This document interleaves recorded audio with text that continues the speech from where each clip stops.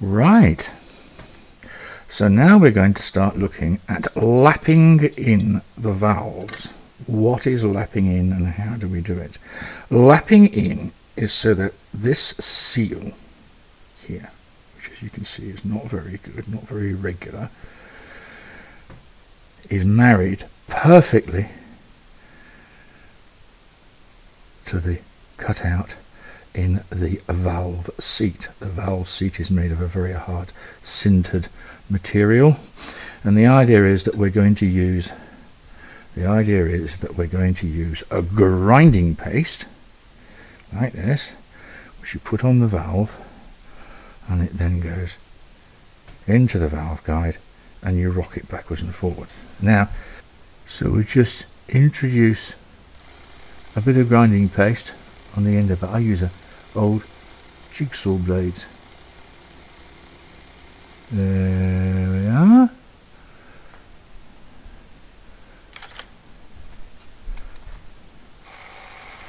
I'll put a finger behind so you know where you are.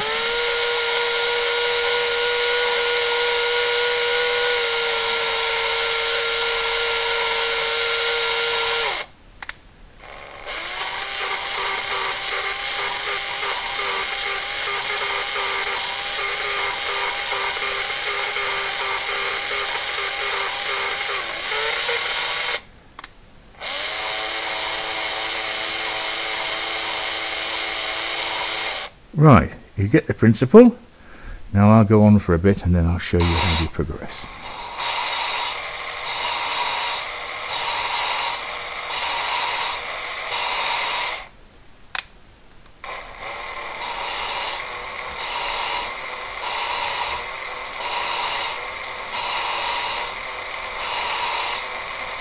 Right, so with the machine disconnected, we can now remove the valve. See, it's got the stuff all the way around it. See? Now then.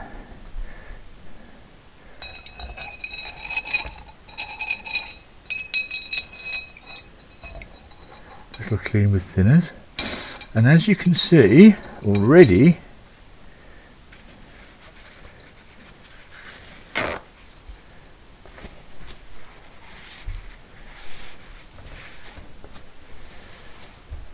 the valve seat is grinding, and compare that one to the untouched one. See? Right. Now we can have a look at the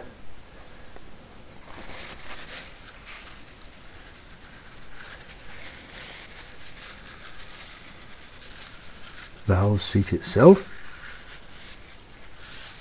Now it's not too bad. There's no damage, no nothing. There. I think you can see a bit better now. Excuse me. Around the edge of the valve seat has been clipped. Now as you can see, look, you see the seal is starting to form here, but can you see there's still a shadow, so it hasn't ground all the way down yet. So as I say, we'll have to continue. Okay. So now, as you can see, we've got the rough lapping done. Nice matte finish, same width band all the way around is what's required. And here we see the valve seat. That's where the shadow was, that's where you could see it was still black and dirty. Now it's all been ground in all the way around. Okay, now that's the coarse paste done. That's this one. And then because you're proud of your work, you're going to do it with a fine paste which takes out any little scratches, look, like there in the finish. Okay, well now I've got to get on and do all the valves, so I'll see you later.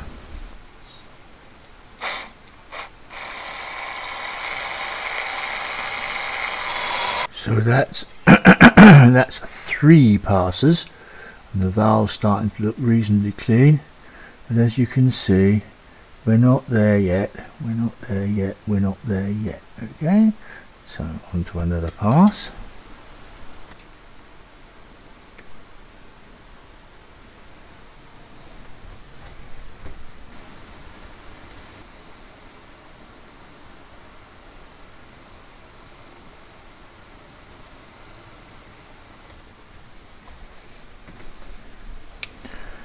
nice and easily.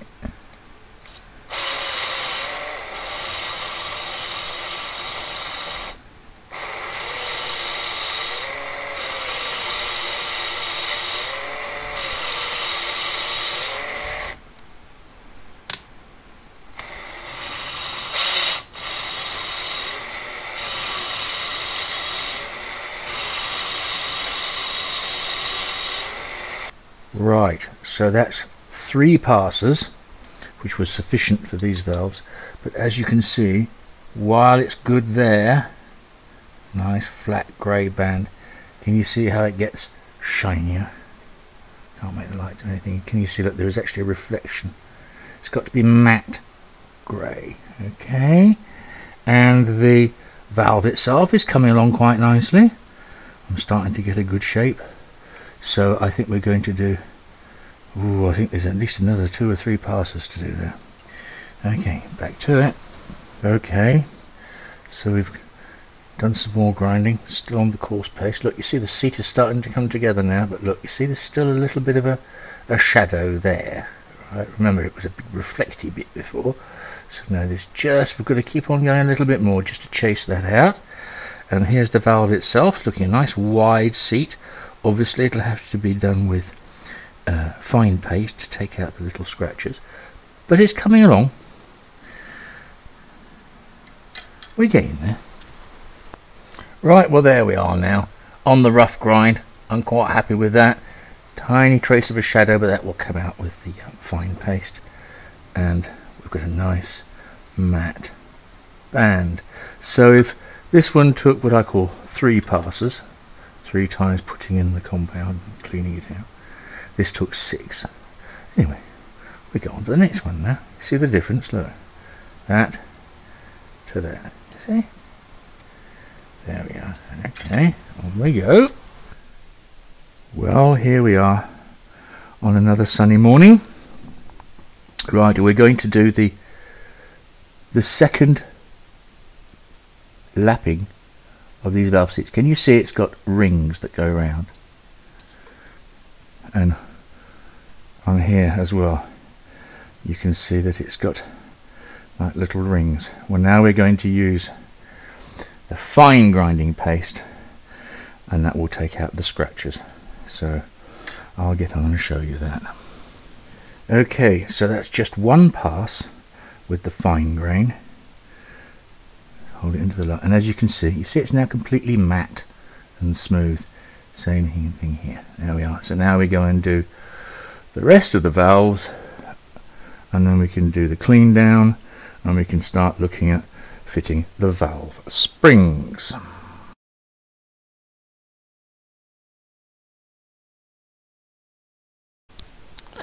Okay, so the valves are done and lapped. Nothing's been properly cleaned through yet. Now we're going to look at the support studs that hold the rocker bars. Okay, so we've cleaned the thread on all the offending parts with the threading tool, with the die, 7mm, M7 by 1.0, not M8 and not M6, M7 by 1.0.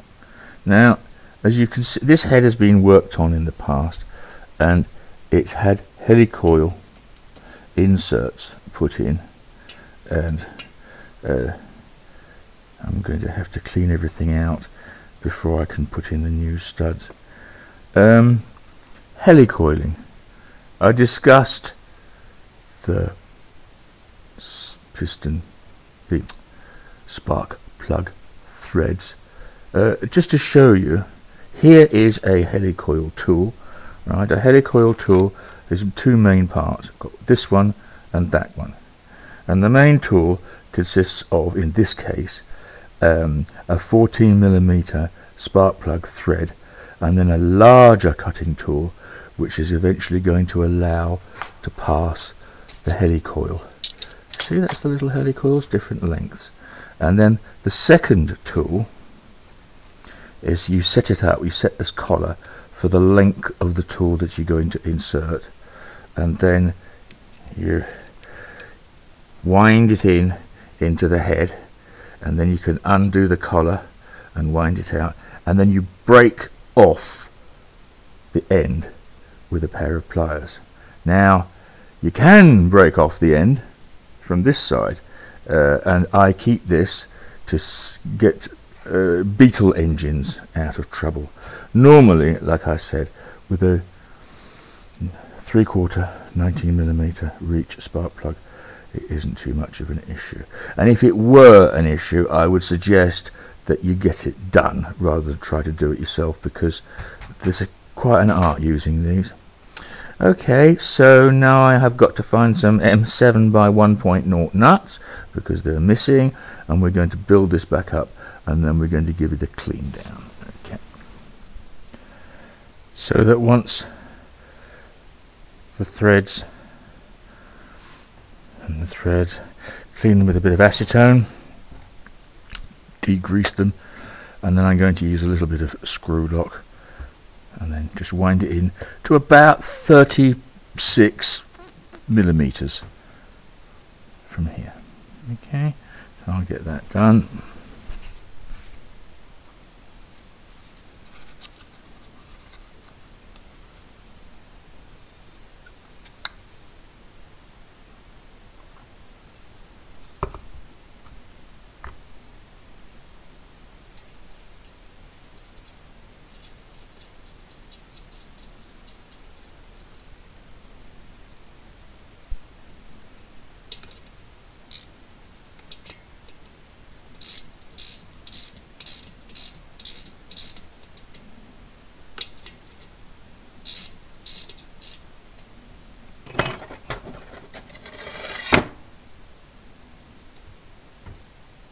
That'll do. One more little tweak.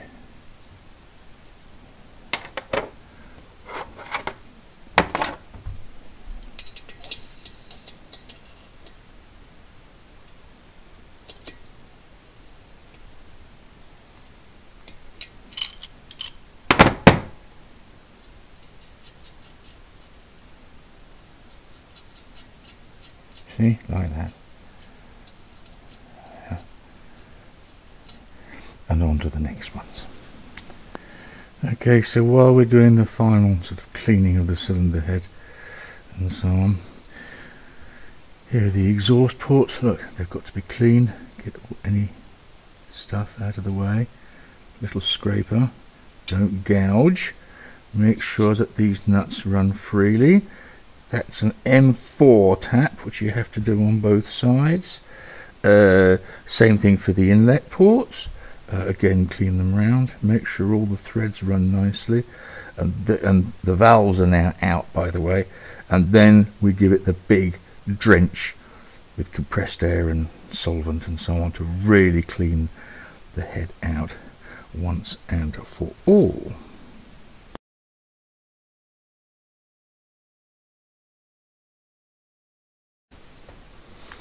Right, as I said, because the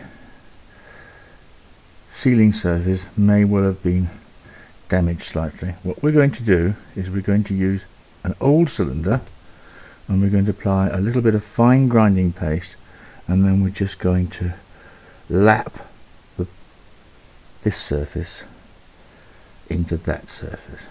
Okay, I'll get that set up for you. Okay, a little bit of grinding paste, on she goes.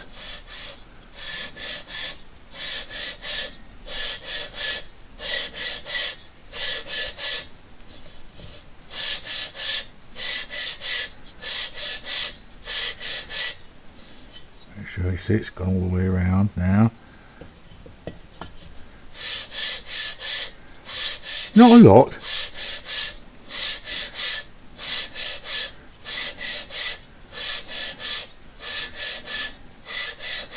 And then we can do the other one.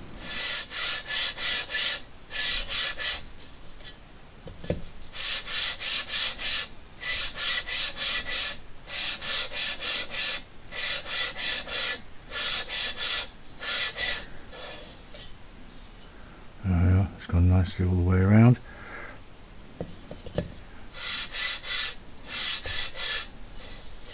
and then obviously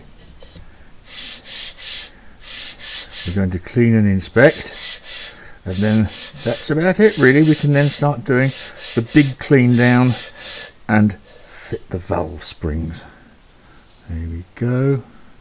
Okay, right, so that's the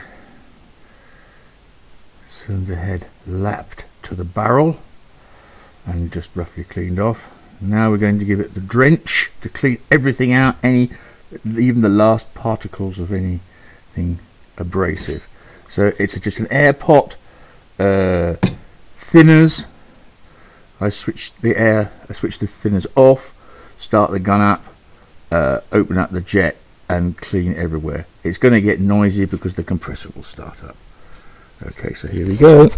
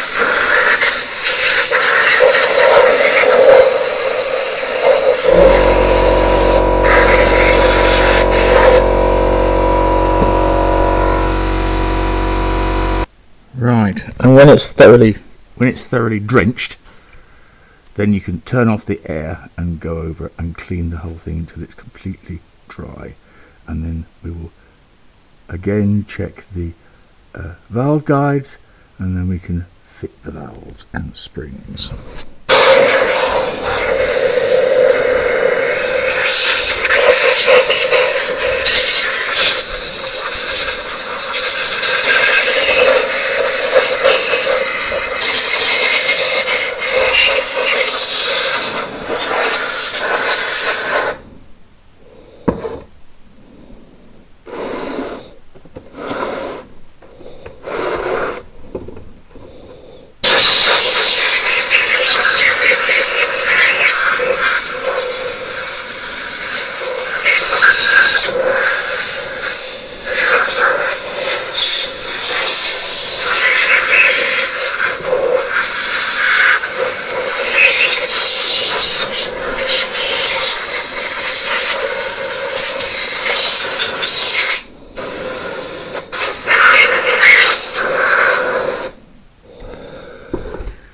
And so on.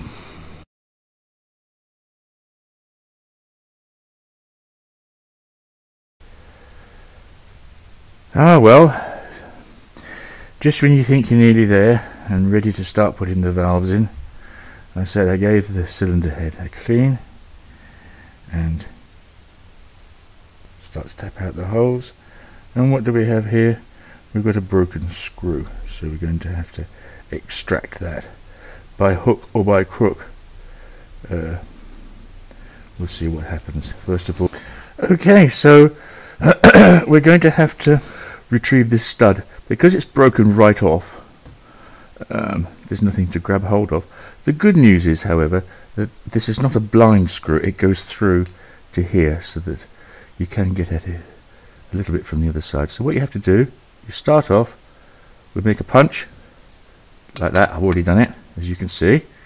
Alright, and then we're going to drill it out with a small diameter drill, say something like a 3 or a 3.5, just to get it. Right, and we're going to put a little bit of oil in, and then we're going to go up to say it's a 6, so we're going to go up to say 4.5 millimeter, and then we're going to either have to tap it out, or we might be able to collapse the threads, or you know, we just have to see what happens. There's never two quite the same. Okay, I'll set that up then.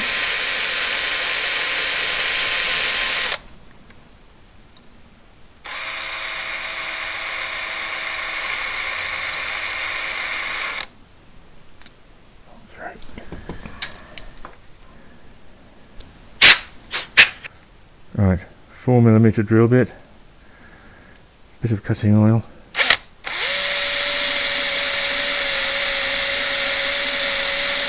Gently does it.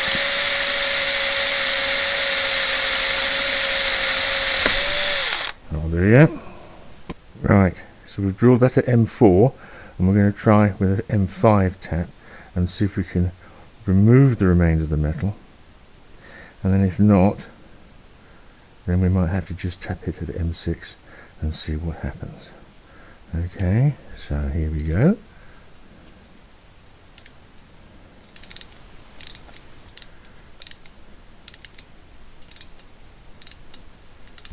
Obviously you don't want to go too far. I want to look what's happening at the other side of things. A little bit of cutting oil won't do any harm.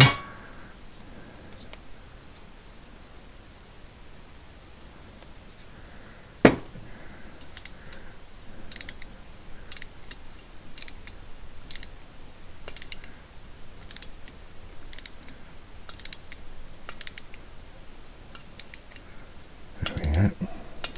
So what I'm going to do now is I'm going to drill it at M5, and that will either collapse the thread or allow me to tap again at M6. So I'll set that up.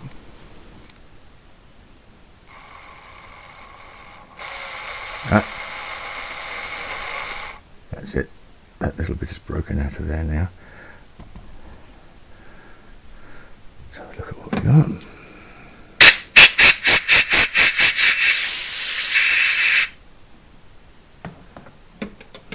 Right, that's looking pretty tidy. I think we're going to tap that now at M6.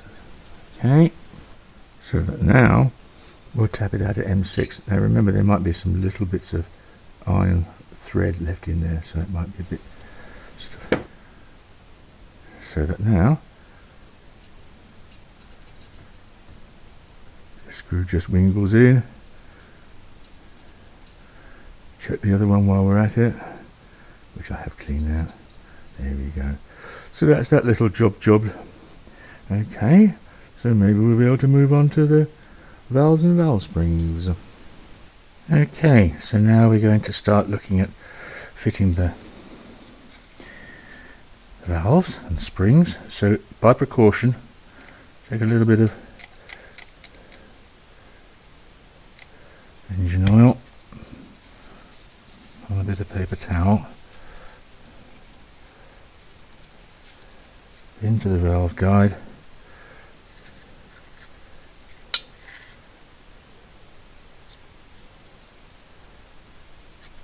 Push it through. You see, you thought that was clean. Look. So do it again and again until it comes out clean. Okay, and again.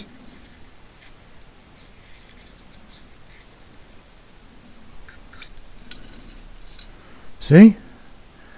Still not clean. Third pass coming out. And that's the third pass. And that's sufficiently clean. So clean out all your valve guides. And then, again, clean the valves themselves.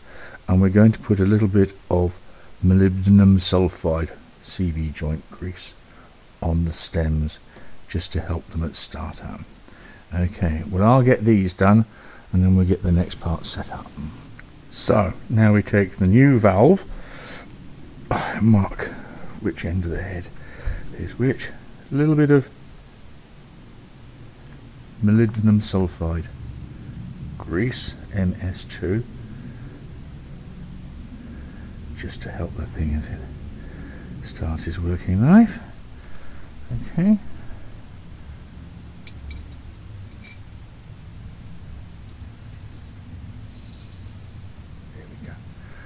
Right, repeat, and then we'll turn the head round and start fitting the valves. Okay, so we're going to now refit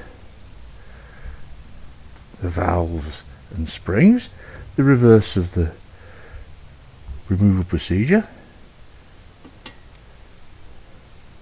We close the spring down rather, open the gauge up until you can see clearly what's going on.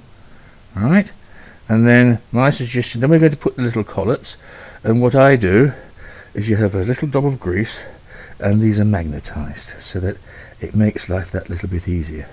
So, live demonstration, hope we get it right first time, eh? A little bit of grease on. Use that one.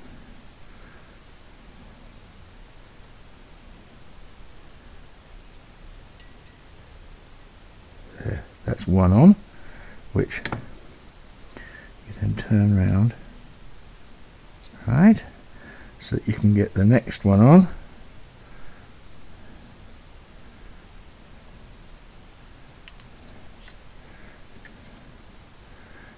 You're only going round one way, obviously.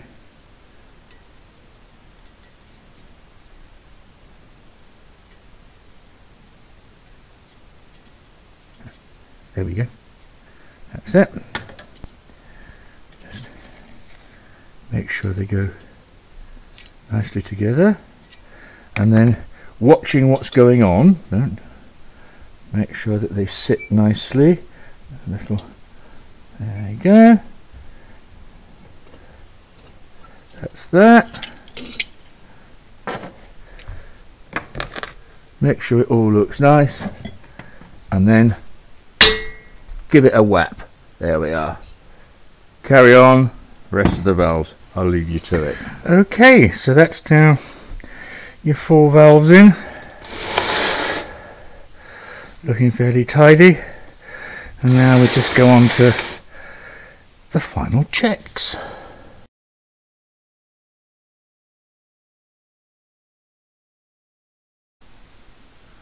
Okay, so we can take the spark plugs. You can always put a little bit of copper grease on the threads, so that the spark plugs are just tightened up by hand. And then we use some white spirit. So you pour white spirit to a reasonable depth. You can bring it up exactly to the line, and then you want to see no leaks. It's as simple as that. So leave it 20 minutes or half an hour, and if it hasn't sunk, hasn't all drained away, then you can start thinking about patting yourself on the back, I suppose, because basically that's this cylinder head done. There we are. Okay, so I've had my lunch, and as you can see, we've still got plenty of liquid. Nothing's disappeared, no dribbling, so we can say that's good and passes. So that will now rejoin the other cylinder head, and we'll eventually go back onto a 2-litre engine, which we'll be discussing in another video. Anyway, I hope this has proved useful and will encourage you to save yourself lots of money. Bye for now.